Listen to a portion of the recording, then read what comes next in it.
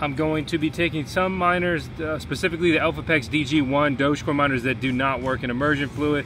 Unfortunately, I have found out. We're taking those out of the foghashing C6, which has been an incredible unit to install and use thus far, but I've only been able to use it at 50% capacity because I put 3 DG1s in it. All of them suck, all of them do not work. So I have an Antminer KS3, a Caspa miner behind me that will be getting dunked as replacements for removing these DG1s.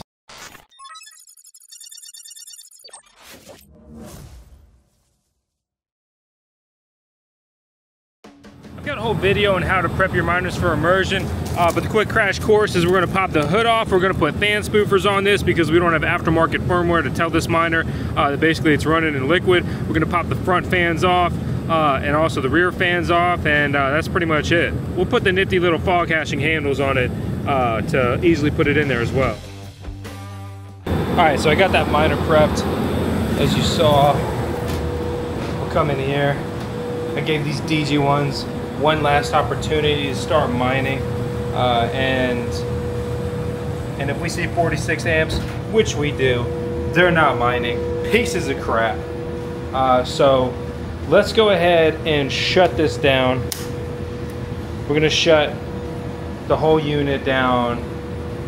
I am gonna leave the dry cooler running and the pump running for now, for the main reason of just cooling it down.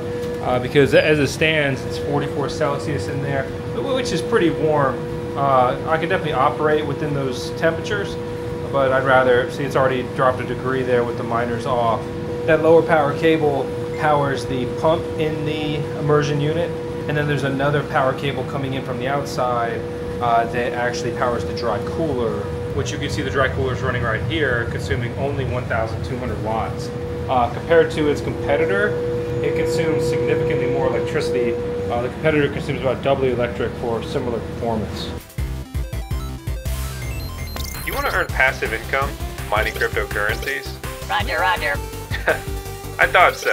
Me too. But really the first step is actually getting one of those mining rigs.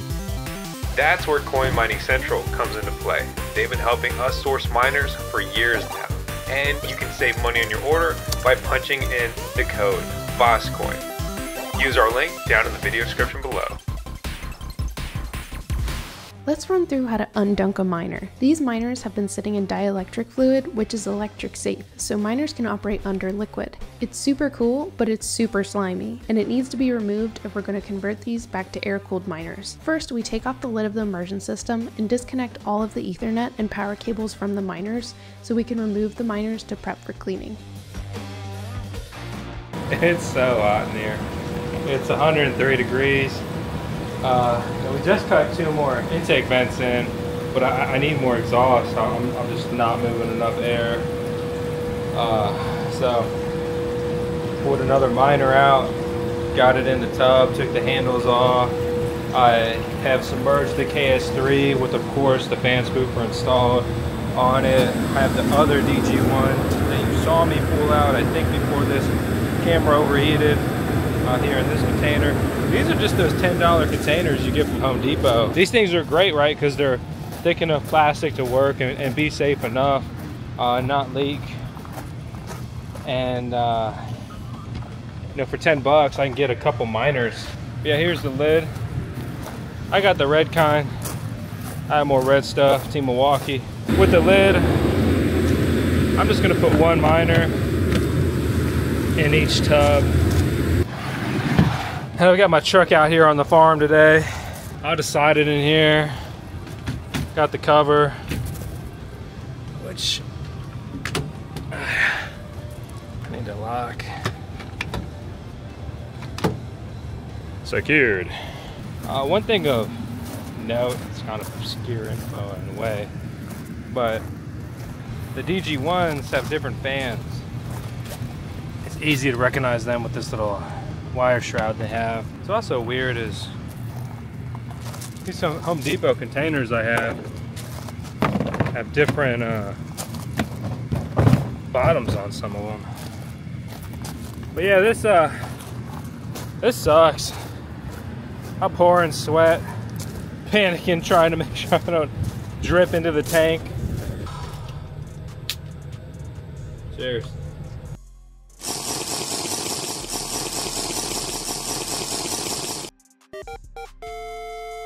I've got 3 DG1s. Oh, D stands for damn. Got 3 of these damn DG1s out of the immersion tank. I've got an Antminer KS3 installed. I have an Antminer K7 installed. And now I need to go grab another Antminer K7 off the rack. And then I just need to get that prepped for immersion.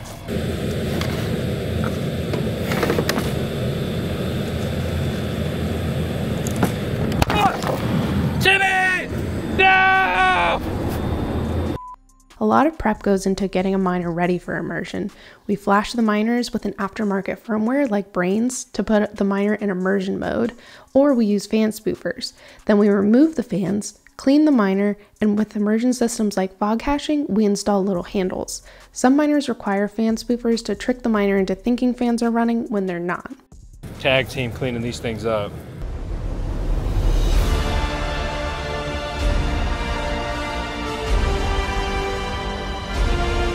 All right, so I'm leaning on the incredible guys at BMA, Dennis, Colby, seeing what the immersion install is. They've got a great solvent to clean immersion fluid off and out of miners.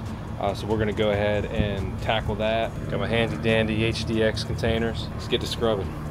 So next we'll unload all the miners and prep for cleaning. Here we use a dielectric solvent.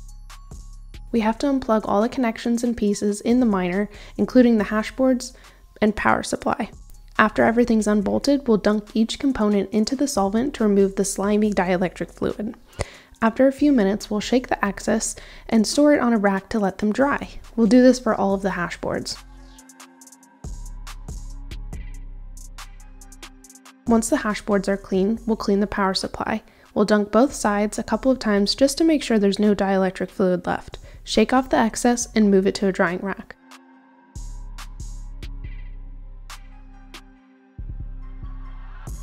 After the hashboards and the power supply are done, we'll clean the surface of the miner with shop towels and some solvent. We'll do this on the inside, the outside, and the control board just to make sure we got all the fluid off. While we're doing this, the power supply and hashboards have dried, so we'll go ahead and put the hashboards in to make sure they're properly connected, and then we'll do the power supply.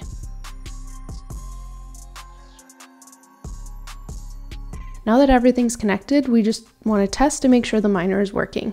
So we'll wait for the little LEDs to come on, and after a few minutes we should see a green light. Now the miner is clean and mining and back in air mode.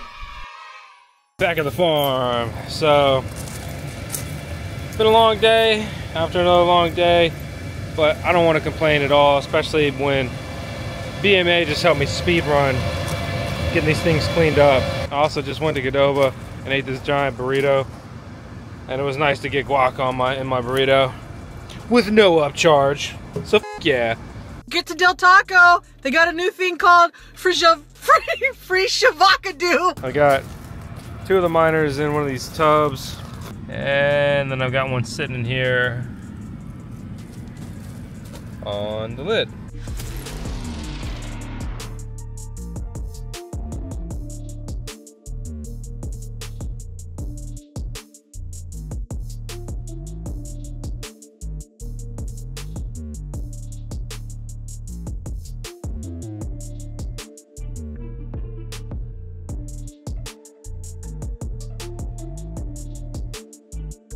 A few moments later.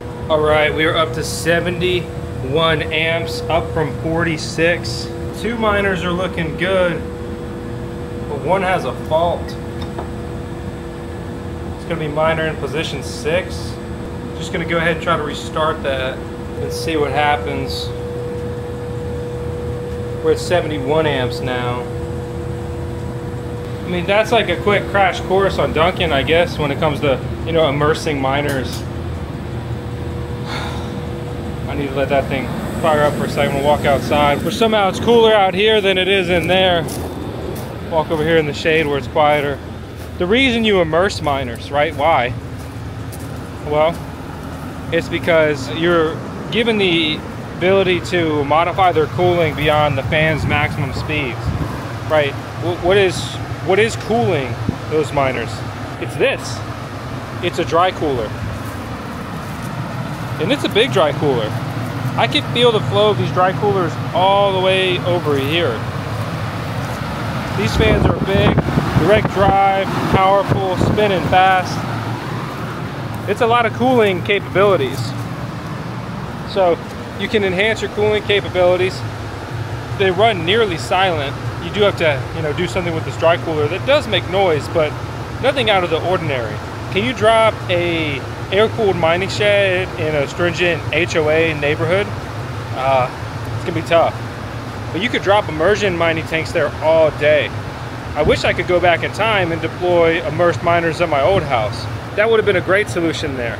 If I knew what I knew about immersion mining today, a few years ago, and some of these plug-and-play style options were available, it would have drastically changed what I've done through the years.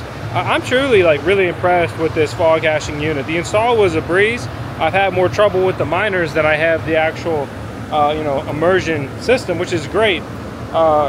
Minor problems are specific to the miners, but the actual hardware has been a great experience. What are some of the weird things that I have to work through out here on the VoskCoin mining farm? The immersion mining has gotten very serious, right? So we've got the C6, we've got 2 DCX units, we've got 2 more fog hashing units, which, as you can see, yeah, there's a little guy. And then we have 2 Bixbit immersion units deployed out here. So we have 7 different immersion mining systems. We also just cut in 2 more intake vents over here. In addition to the original intake vent we cut in down there on the bottom. What is symmetry? Nobody knows. What's tragic is how even these look on the inside, but they don't look like that on the outside at all. Jigsaw was an absolute star for cutting those in too, which was pretty fun and pretty cool. A lot of people hate on the Jigsaw as a tool. It's kind of like a jack of all trades, great at nothing, but it seemed like the perfect tool for that sort of application. Absolutely enjoyed it. Diablo blades, just cut nice and smooth. So all that was good and a good experience. So what's next for me? I have another air-cooled mining solution in the works to expand my mining farm capabilities a bit further. I've also restored some capabilities in the pod, or capacity I should say, so I can deploy some more miners inside the pod now.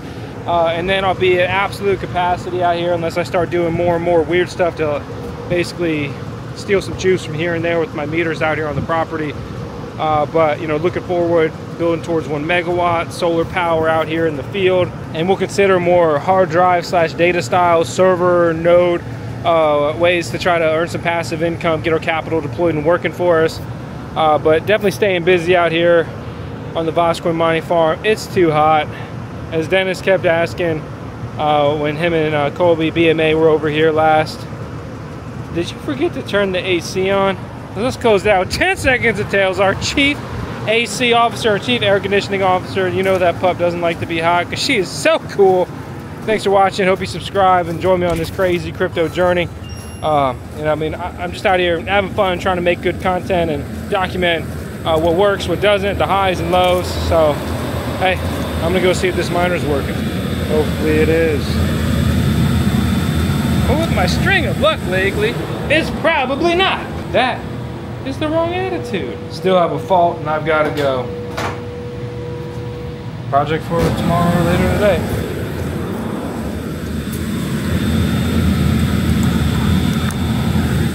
Yay? I'm not a big yay guy.